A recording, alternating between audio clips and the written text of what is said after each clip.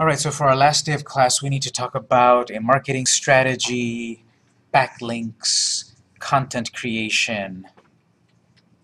And I had promised on the first day that we would spend a little bit of time if you would like to show your website. I'll put it up here on the board, I'll give it a quick analysis, we can talk about it. That'll be at the end of the day. But before that, I've got a few documents for you. So you want to double-click computer window to open up the network folder. Open computer, then go to Classroom Data Drive Z, double-click that. Scroll down to find our class, which is Campus SEO. And the documents you want for today, you want to drag a copy of Campus SEO 3 backlinks, drag that to your desktop, and you want a copy of client marketing strategy. So drag those two to your desktop, or if you have a USB drive, you can drag that over. We'll look at the marketing strategy first. So copy that over. You don't need to print those at this moment. You can print them later.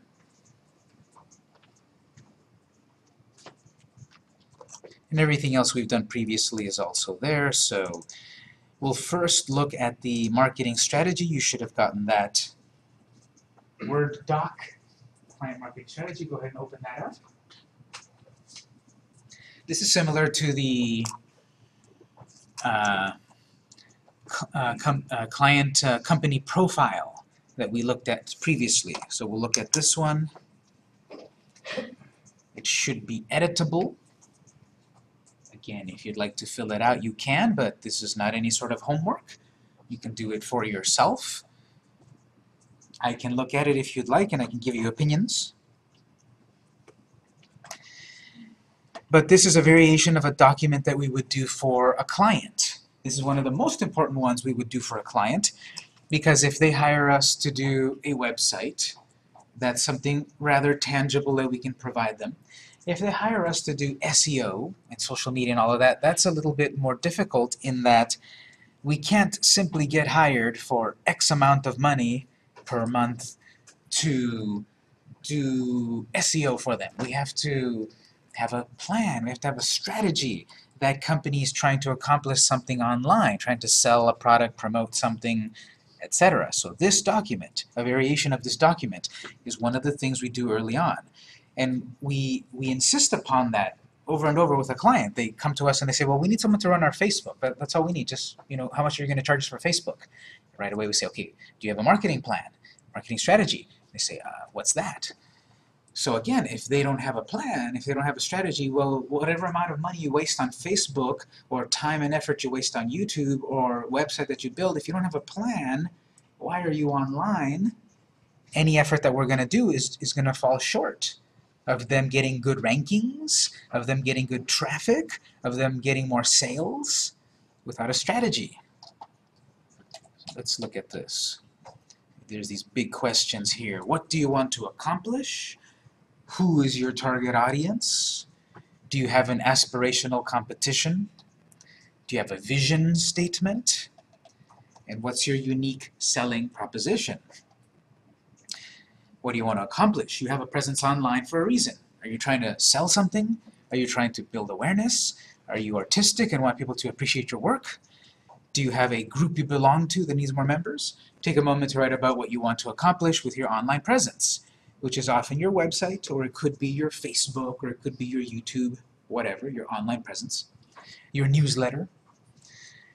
As an example here, Vic.co wishes to create a powerful social media presence because we want to interact with existing customers and through word of mouth reach new customers. We want to connect with people on Instagram in a very visual way. So this fictional company is saying that it wants to reach old and new customers. This company wants to use an online presence to reach and to hold customers. Instagram is mentioned. as perhaps a target of what to focus on a bit more. And so for yourself, something like that as well. If you simply put sell products, that's okay. But if I was grading that assignment, you'd probably get a C minus with that answer. To get a better grade on that, if this were a real assignment, you'd want more detail. Okay, to sell products to first-time buyers, to reach an audience of new buyers, to pivot the direction. We were originally trying to sell products to these people, now we're trying to sell to these people. Our product is brand new and updated. It's better than before. So we're going to try to market it and sell it and reach people in a different way. So the more detailed you are, if you were going for a grade, the better. But forget about grades. You're learning all of this stuff to get something tangible, aren't you? To get a website that ranks higher, maybe products that sell more, and so forth. Instagram is mentioned simply because that might be a good network to get into. There's lots of social networks. The short answer is you need to be on all of them. But the long answer is, well, I don't have the time, I don't have the budget, I don't know what to write, I don't know how to write. So to pick one or two is a better strategy. Instagram just reached 500 million users very recently, maybe 1 or 2 weeks ago. 500 million people use Instagram. Maybe you've heard of it, and you've heard, well, that's the place where people share their photos of their food. Yes, but it's also the place where companies reach out and find an audience. So it's one of many social networks. Whatever you're trying to do online, you have to think about who is your target audience. It's important to focus on one. It's nice to say that everyone would be interested in your product, but it just isn't true in the real world. Who are the people that would like to know about your product? What are their age ranges, genders, economic groups, musical style, etc.? In short, who would care about your product? In essence, we are creating a persona of a potential client. So, real-world example. A few years ago, someone came to us and wanted a website and social media and such for their product. We asked them early on, of course, who's your target audience? Who are you selling this to? They said, of course, everyone. But digging deeper into it, that was completely the wrong answer, because they were selling baby strollers. So obviously, no, not everyone cares about a baby stroller. Not even parents after a certain age care about baby strollers. That product that everyone would want is a really small demographic, really. As we further refined that with this sort of activity with that person, it was he decided upon that actually his target demographic is more specifically first-time parents, first-time Latino parents. That's who his target audience was, and that's much more attainable than saying everyone. I'm going to try to get everyone to buy my product. If he's focusing on first-time Latino parents, that is much easier to reach. And so what I've done here about possible ideas of creating a persona, that's something, again, that's really big in marketing. A persona, a fictional potential client. And this can be as complex as writing a name and a birth date and favorites and hobbies and education and all of that. We're inventing a person. This is the person. Janet Smith is who we're trying to sell our product to. We made up this person, but that person exists. That person with this education, with these hobbies, with these interests exists. And that's your target audience. And therefore, we're going to try on social media to reach Janet Smith. We're going to try to create content on our website, blogs, for example, to reach Janet Smith. We're going to reach a target audience, a persona, a fictional person that does represent a real person. Obviously, yes, that's a lot of work, a lot of effort. All of these things are things to think about. The more you implement, the better. When we do this for a client, we have to figure all of this out, because whatever the client is trying to sell, we need to reach that person specifically. There's an example here. The people who want to hire Vic.co are people that are trendy, but know what they want. They are people that are in their 30s who are successful, own their own company, need a website, and know the value of web design. All right, so I said an age range. Obviously, Vic.co web design company could make a website for any one at all, any age range. We want to focus on this particular age range because also those that own their own company. So perhaps, entrepreneurs, go get them kind of attitude people that we want to work with. We could easily, Vic.co could get hired to build a website for any kind of company, any kind of demographics, but we want to focus on who we feel will give the best product to, the best result. They need a website, they know the value of web design, and that's, in this case, literal and figurative. Figurative in that they know a good website will have people wanting to buy. A good website will have people browsing it easily. A good website will attract traffic. But a good website is not a $250 website. It's not a $500 website. It's not a $2,000 website. It could be much more, depending on its complexity. So right here, we're not going to go for the penny pinchers. We're not going to try to get hired. They're 30 years old, they own their own company, but they want a website for $500. Well, here's our business card, we'll be in touch. We want to deal with someone that knows that the kind of website that they're asking for, with a shopping cart and all of that, is going to be $7,000. And they're not going to bat an eye at that because they know quality. They know what it costs, what the investment is to get something out of it. Question? Just so I can understand a little bit better, the reason you're honing in on a decade like the 30s is because the design of your website, if you were targeting 40s or 50s, would look different? Yes, the target audience, exactly. If I'm reaching, people in retirement age, I don't want to have a big flashy kind of website with a lot going on, perhaps. I want it to be straightforward for that demographic. That's one of the reasons why you want to focus. So whatever you're creating for that audience should be focused. That's why I specified. We can make a website for any age range, but we're choosing this one because of the design that we will provide. Right here I'm saying one particular persona, but multiple ones can be created. Think about this. What do Coca-Cola, Dasani water, and Powerade all have in common? They're all owned by Coca-Cola. They're all owned by the same company. But all three of those products have a different target audience. One target audience wants one version of sugar water, and one other audience wants a different version. One audience wants Coca-Cola that's refreshing and all of that, and the other one wants Powerade after the workout.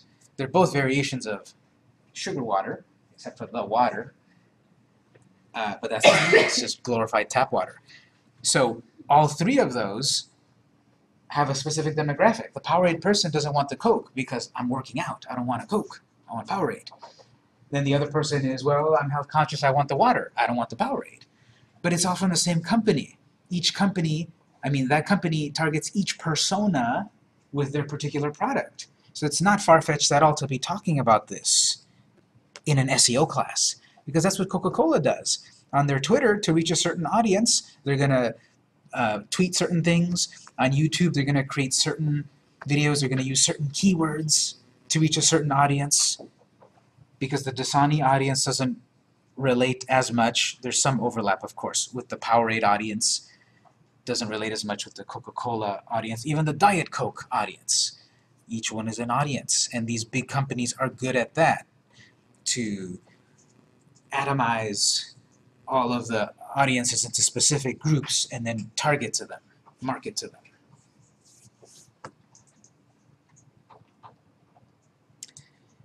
Do you have an aspirational competition? It's good to have role models, both in life and in business. Is there a business you see that makes you think, I want to be like that? Or a business that makes you think, I want to do that, but better? List a company, person, brand, etc.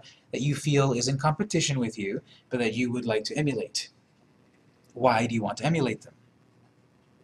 Vic.co feels that XY Designs is our aspirational competition because they are well known in the field of web design and their style is unique and modern. Okay, what this is saying is you're going to have competition. Unfortunately, you're not going to be the only realtor in your area. You're not going to be the only web designer in your area. You're not going to be the only bakery. You're not going to be the only family-run gluten-friendly organic bakery in Hillcrest. You're not going to be the only one, unfortunately. It may be in your particular immediate area you have competition, or on the larger stage you have competition. So you're going to have competition. What of your competition, or which of your competition, do you see they're doing it well? They're doing it right? I want to do that. I want to do that better. I want to see what they're doing, to see what I'm not doing, to get better at it. Remember, we had the competitor analysis early on. We looked up websites. You looked up websites about who else is your competition. That's your competition. Aspirational. You want to aspire to be like them and surpass them. Real world example. One of our clients, the one I've mentioned before, Aquí es Texcoco, they're a Mexican food restaurant. We did this activity with the client, with the owner, and said, who's your aspirational competition? And he said, Phil's Barbecue. Now, how many of you know Phil's Barbecue? Most of us here. If you don't, it's one of the big names in barbecue joints in San Diego. Is it the best? That's always up for debate. Everything is. But Phil's Barbecue is one of the most well-known in that niche. Maybe you prefer Kroom's Barbecue, or maybe you prefer Little, what's that one called? Little John's or something. There's different ones, barbecue joints. This client said, Phil's Barbecue is who I want to be like. Well, one's a Mexican food restaurant, and one's, classic American barbecue. You might say, well, that's not competition. They're not competing with each other. You don't have to be exactly competing with the exact same niche. Texcoco didn't say, we're competing with Pollo Loco, Mexican food restaurant. They said, we're competing with Phil's Barbecue. We're trying to be like them because Phil's Barbecue is well known for barbecue in San Diego. Phil's Barbecue has a line out the door every day of the week. Phil's Barbecue's recipe is popular. So Texcoco wants that, to have a line out the door every day of the week, to be synonymous with good Mexican food in San Diego, to have a dish that everyone wants. So for yourself, you have to figure out what, based on our competitor analysis, what other company is doing it well. That's why we went to their websites to see. They've got social media on their site. I don't. They have a nice clean design, and checking a lot of other competitors, they have it too, and mine doesn't. Mine is too busy. So what's the competition doing that you can do, but better? I'm not saying, of course, to copy them. I'm not saying that. I'm saying, what are they doing? What can you synthesize? What can you see that they've done and make it your own? How can you change it? How can you do it better? How can you put a new spin on it? So, competition. Vision statement. A mission statement that we saw previously tells the world where you stand.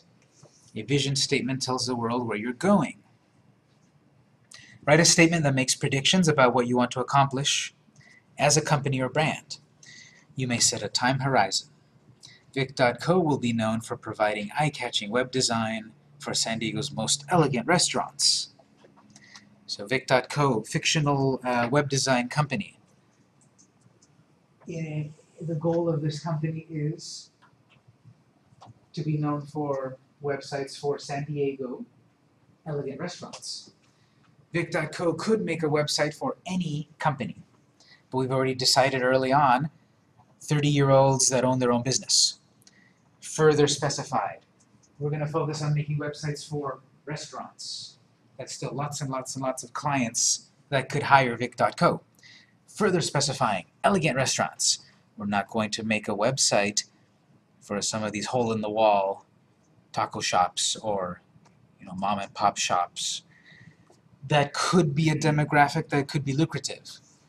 But based on our decision here, this is who we're trying to reach. This is who we're going to try our hardest to attract, and will be our demographic and our bread and butter who hires us and so forth. We saw last week, we can go to the college's website and look at their mission statement. I believe there was also a vision statement there. So the point of that is check out the websites of various companies, poke around in the About screen, maybe sometimes it's under the Investors screen, and see if you can find examples. Here it is, vision. There's mission and there's vision. The mission: to provide ongoing learning opportunities, preparing diverse individuals for career advancement, a college education, or enriched lives through good health and personal fulfillment. That's what this college is trying to do right now. So mission is about, what are you doing right now? Vision: San Diego Continuing Ed will be the state's leading non-credit educational provider based on quality of services offered and variety of courses available, assisting students to transform their lives. Alright, so it could easily say something like, we provide free classes. And again, if that was a grade, if that was something turning in for a grade, that'd be a C+. This is an A+. This is very specific, it's focused. It relates to everything that this website, this company, this institute is about.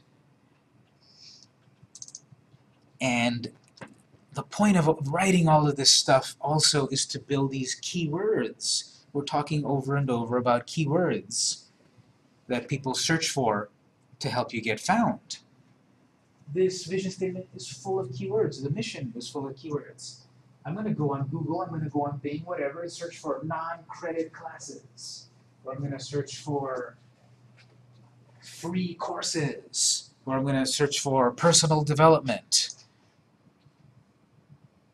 Quality free classes.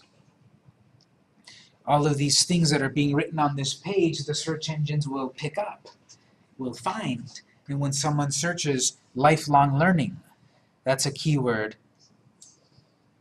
that people are starting to use, lifelong learning. You know, continuing education is the classic term. Lifelong learning is the modern version of it. I'm going to keep learning something. Just because I finished high school, just because I finished college, I'm not going to stop learning. If I have the time, I'm going to take a free class once in a while. I'm going to keep learning lifelong learning. And so this whole page full of keywords, and throughout the whole site, all of this had to be developed by 1 or 2 or 3 or a dozen people. It's a variation of what we're talking about with all of this stuff. This is an exercise, a stealth exercise to think about keywords, these keywords we've been talking about.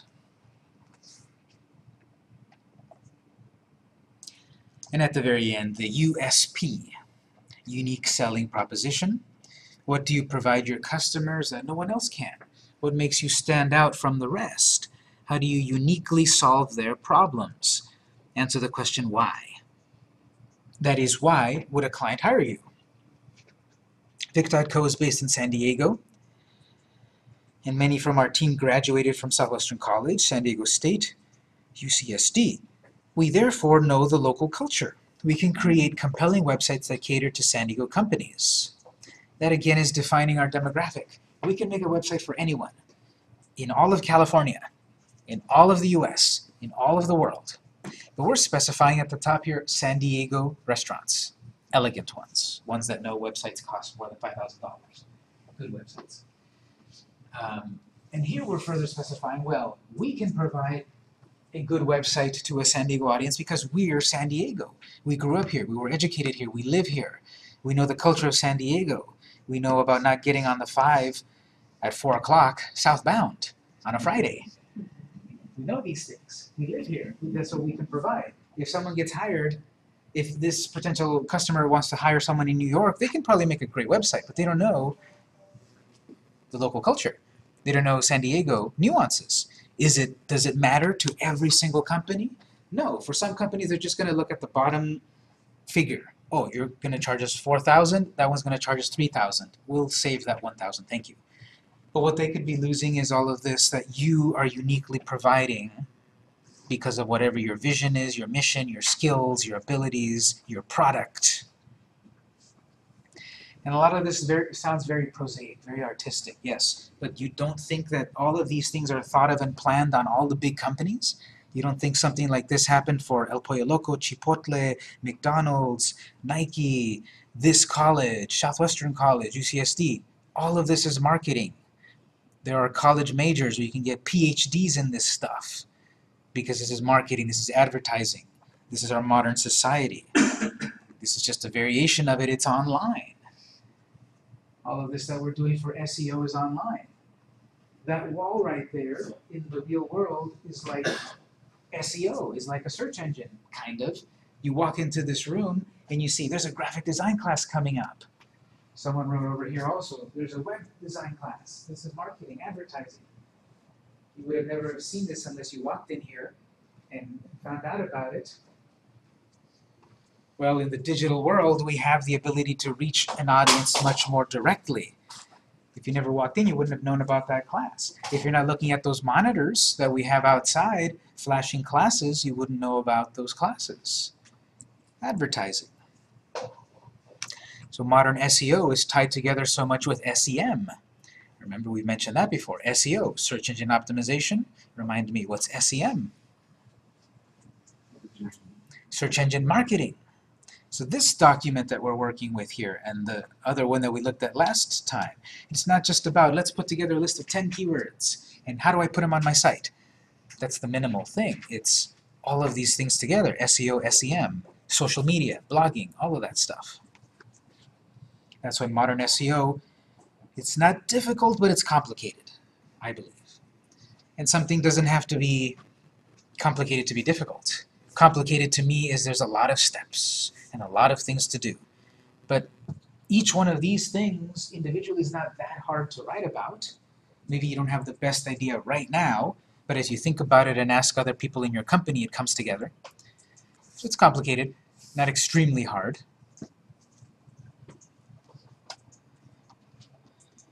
I'm going to draw a picture here because there's an important concept here about why. Answer the question why. This comes from an author, Simon Sinek. Perhaps you might have heard of him or not, but Simon Sinek has these concepts of the golden circles. I'm going to draw some circles here, ovals, circles, and inside I'm going to put smaller circles.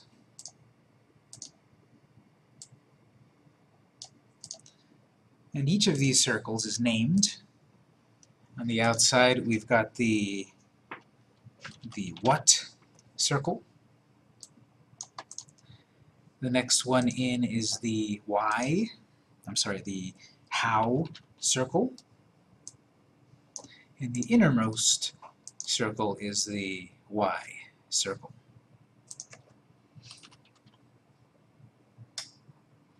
These are questions that can be applied in a variety of ways. Originally, one of Simon's theories is this is all about leadership, but it also applies to business, entrepreneurship.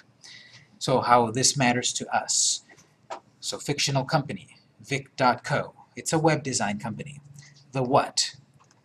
We provide web design. We make websites. That's the what of Vic.co.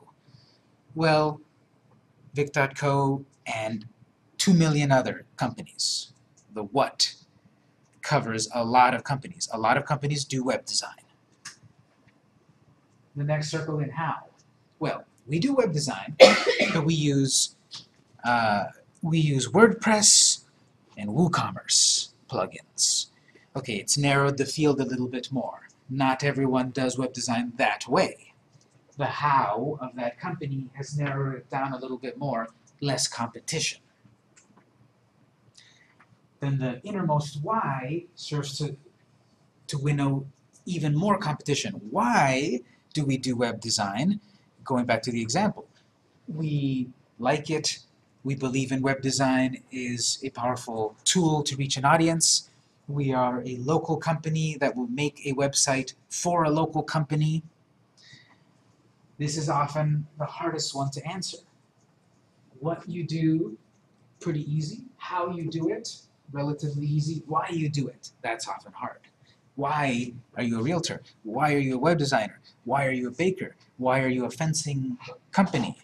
That's going to be harder to answer and to differentiate you, to separate you from your competition.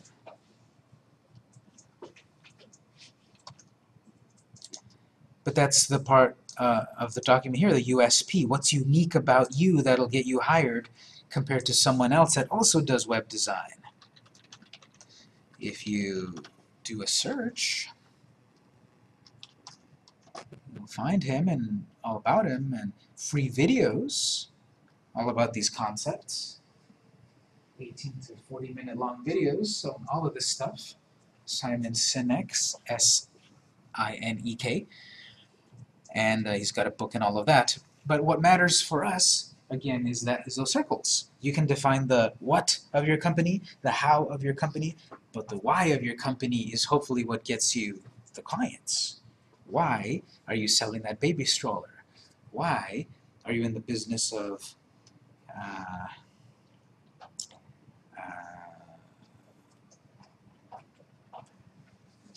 whatever? There's so many businesses out there, I can't think of one. So those are the golden circles. That relates back to our document over here, the USP. So yes, it is a lot of highbrow conceptual stuff. Do you have to do this to do SEO? No, but it could be more of an uphill battle. And at the very least, if you write one sentence for each of these to get you to think about it, that's much better than never have thought about this and keep asking yourself, why don't I get more customers? Why don't I get more hits? Why don't I get more traffic? So, general questions on this document?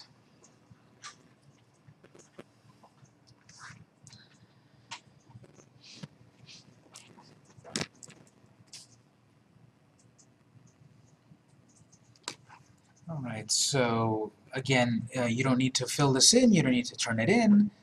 I can look at it if you want. You can do this yourself, you can get other people in the company to have an opinion on it. The problem about doing that, though, is if you give other people the chance to give an opinion, everyone has an opinion. And so then this document will never get filled out. Everyone wants to say something about it. So when my company deals with this stuff with a client, we always say we want to talk to the decision makers. We want to talk to those that can actually make the decision, not just everyone that can have an opinion, but whoever we're talking to in the company, they need to implement it. So same thing for yourself. If you're going to have other people chiming in on this, it'd be good if they have the direct influence to do something about it.